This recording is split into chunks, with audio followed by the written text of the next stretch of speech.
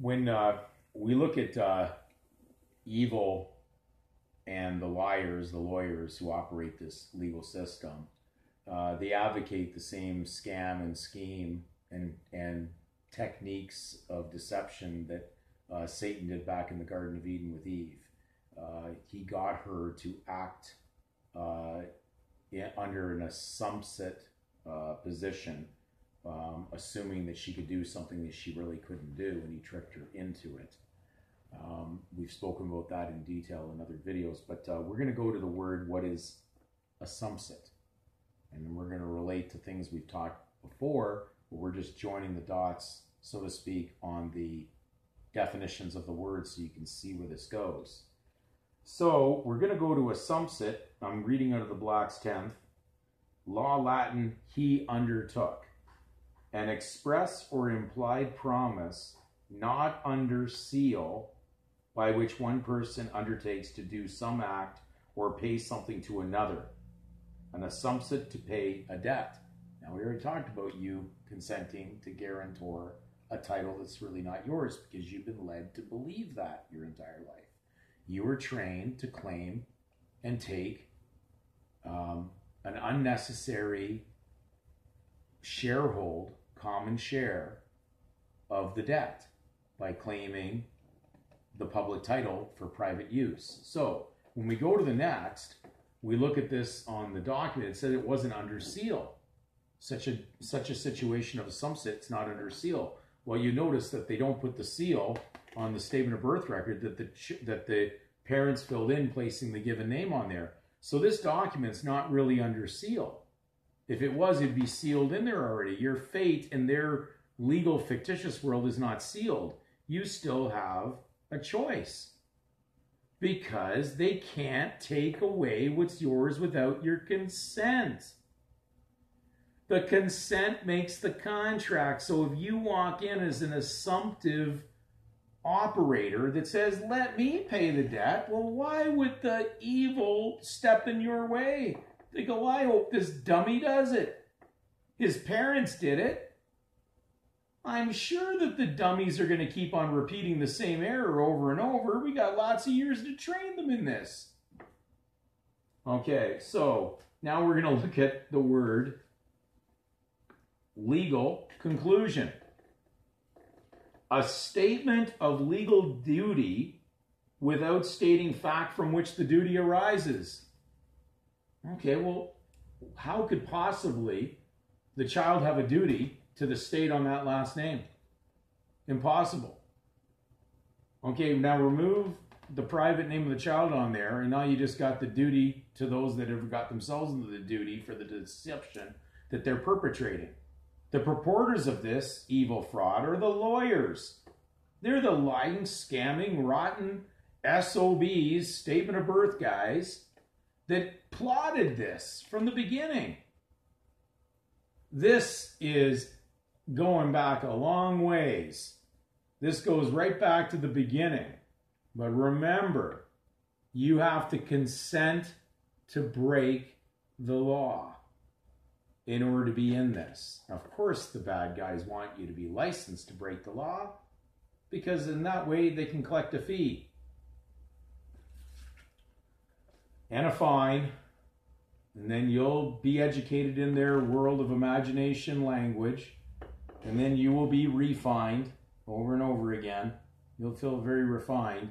Remember, you want to feel well, and you get water from a well, you don't get a fine from a well. Okay, so we've been so imprinted with bad word spells that you've been caught in the artifice. You even believe that the word smart with art in it is a good word, and I'm going to send my children into the public school education to be smart. Oh, to go in there and injure themselves with knowledge that is not real away from God. They'll believe they came from primates, chimpanzees or apes, and evolved. And of course, what does that legal system lead them into once they go through that educational program? They'll get them into the banking to borrow, and then they'll give prime rates to primates. And they've got a wonderful life sentence plan for people who like to take public title for their own private use, and they give them 25-year life sentences with renewable interest rates for taking on and undertaking a title that was never theirs to begin with for their own private use. Now, you think the lawyers are going to want to give up the truth on this one? Come on now. They are in every space, everywhere, based on Satan. And those guys have crossed the line between God, truth, and into evil with Satan. And that's why they're called the devil's advocates. And I don't care if you're a lawyer listening right now and you think that I've just, sent out an offensive, message to you. You're going down with your leader. And right now, when God's people wake up and they start pulling out the support to your unholy legal temple, you're going to be the guys acting as the responsible trustees of your own legal false title. And there'll be no more labor contractions for those that were induced into labor through this entire framed scam that you see here that you were never sealed into.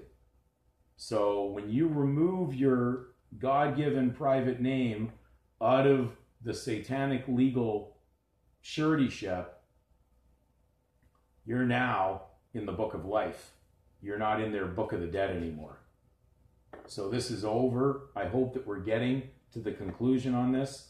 Where I ask you to look up definitions of trust versus assumption. What is the difference? I'm only going to read this very quickly, just as a quick taster. You can look it up in the dictionary on your own time. But here's the definition of what they say is the difference between assumption and trust. It says, as nouns, the difference between trust and assumption is that trust is confidence in or reliance on some person or quality, while assumption is the act of assuming or taking to or upon oneself, the act of taking up or adopting. So you adopted their title in because they had no one else to take it on. It has no power unless you adopt it. And so you became almost like a parent with a parent authority. And of course, the pay rent authority pays rent on the title. And they can't operate the monopoly board without your consent. So hopefully take the time. These are not complicated videos. These are not complicated subject matters.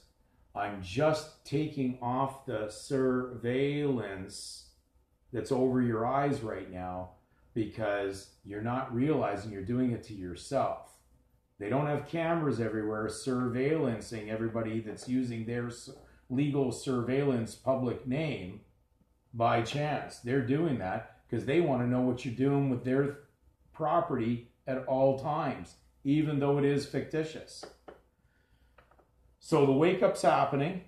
The temple of evil is about to come down, the synagogue of Satan, and it is run by those who deny the Messiah. The temple's about to come down.